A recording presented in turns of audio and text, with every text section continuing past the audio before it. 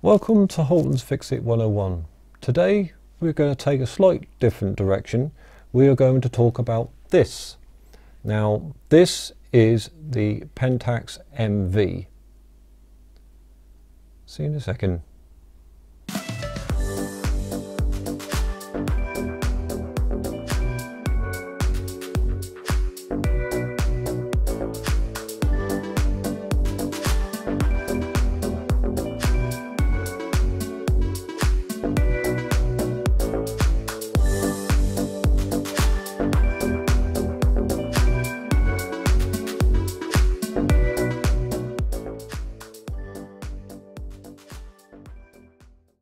Welcome back. Now this is the Pentax MV, as I said in the intro. Now this camera is got a bit of nostalgia to me, but we're quite lucky here today because I've not only got this camera that's facing me here, but I've also got the camera facing me up there, so we can get a closer look of what we're actually doing here. Now, as I said before, this is the Pentax MV. Now I'll get it out of the case. As you can see, it's a bit battered and everything else, but I'll get it out. And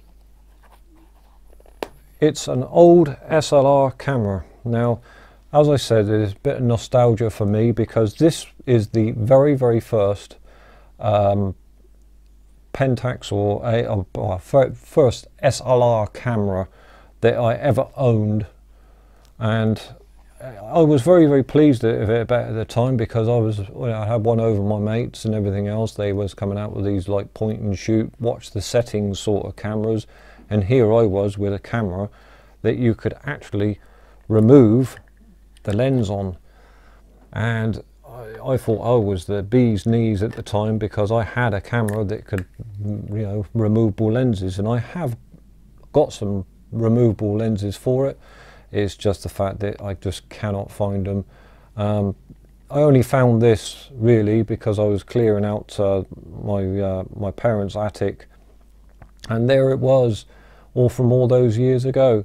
So this is taking a little bit of a pride of place in my home now on the shelf, and it's on display now because it reminds me of where I came from, because with the modern technology with DSLR cameras and mirrorless cameras and everything else, everything is sort of like, but this one particularly, it takes a special place in my heart because it was my first camera, and it's nothing DSLR about it or anything like that. It's a very much going back to the old 35mm film days, where we used to take the things and take them into your snappy shops and get the things developed, hoping that when it comes back that you have a half decent shot. It's not like your modern cameras that we got it now, where if we take a rubbish shot then we'll be able to simply just erase it and off we go. But there's lots of little things about this that it took me back, having to like wind on the thing. You can see that there at the center. I dare say you'll be able to see it up there as well. There's the up there, and it has ISO settings and everything else. What they call them ASA settings on here that are just marked just there. So there's different things about it. It took a dedicated flash. I did used to have a flash for it, but I really don't know what I've done with the actual flash now. So it seemed to have gone missing. There's several things that I had for this that's actually gone missing over the years, but I got this iris piece and everything else, so it capped over my eyes, even though I had glasses. But I still got glasses. But you took this out of here, and you pulled that like that, and it popped out, so you had put your film in and behind.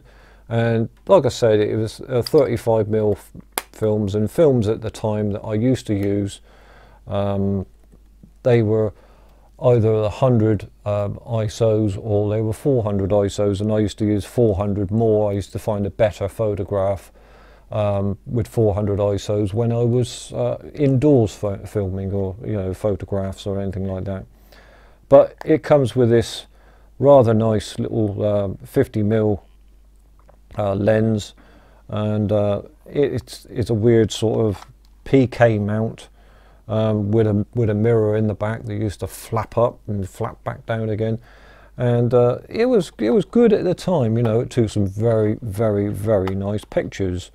And the good thing about this particular one was that it had inside the viewfinder here, if you put it on the auto setting, used to have a very, very own little light meter, and used to set the settings on here, because it's got 22 to 4.8, 2.8 or something like that on here.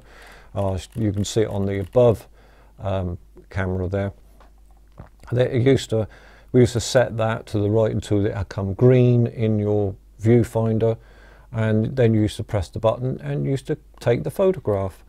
It was simplicity in itself, but the weird thing for me now is the fact that here we are, we'll press the button like that, and we'll wind it on with the winder.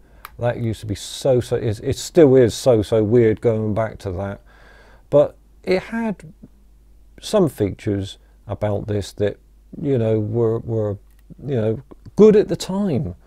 I had an auto setting, as you can see on the above camera there. I had an auto setting, and it had a 100x setting, which corresponds with the X that's on the top of for the flash. And then it had a B setting. I never ever used the B setting, because it was one of those that you hold down the shutter release, and when you released it, then it released the actual mechanism on the inside.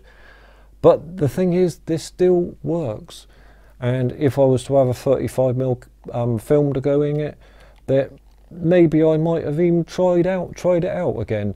But it's going through all the process now of going to your snappy shop, getting it all developed and everything else, hoping that you're going to get a decent photograph back. So it's one of those things that, like I say, it's a nostalgia time for me, and it will always be a place in my heart. So there we go, the Pentax MV. Just a quick video today on this thing, and I will see you next time. But in the meantime, if you have any comments, post them in the link down below, and if you can contact me on the usual social media channels, and I will see you next time. Bye bye.